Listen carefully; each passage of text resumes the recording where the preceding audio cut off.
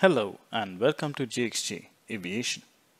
In this video, we will be looking at the oil system in an aircraft engine.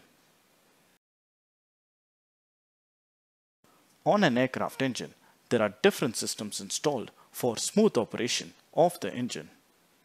This includes systems such as the fuel system, oil system, air bleed system, thrust reverser system.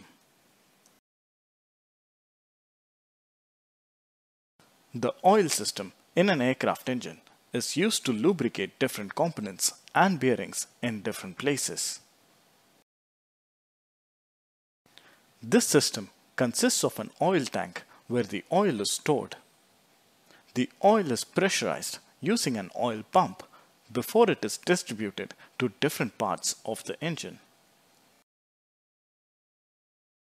The oil then passes through an oil filter which removes any impurities or metallic pieces in the oil so that it does not cause damage to the engines. The oil is then distributed to different sections of the engine which require constant lubrication when the engine is running. After passing through the engine, the oil is collected by different scavenge pumps installed in the engine. These pumps collect the oil and send the oil back to the oil tank. Downstream of the scavenge pumps, a scavenge filter is installed. This filter also removes any impurities or metallic chips from the oil. This filter is inspected at different time intervals to monitor the health of the engine. On most aircraft, a fuel oil heat exchanger is installed. After the oil passes through the engine, the temperature of the oil increases. So to reduce the temperature of the oil before it returns to the tank, a heat exchanger is installed.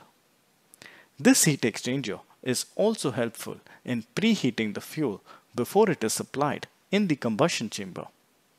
This is useful when the aircraft is flying at high altitudes where the ambient temperatures are very low.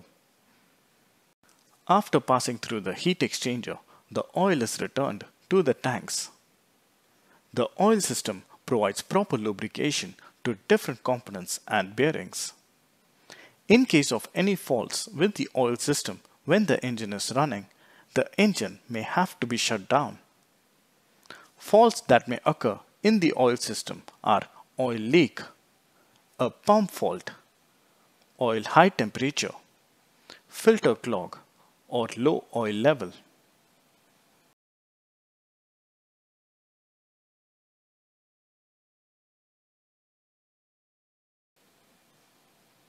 So that's all for my video on the oil system in an aircraft engine.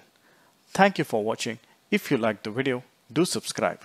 And you can continue watching some of my other videos as well.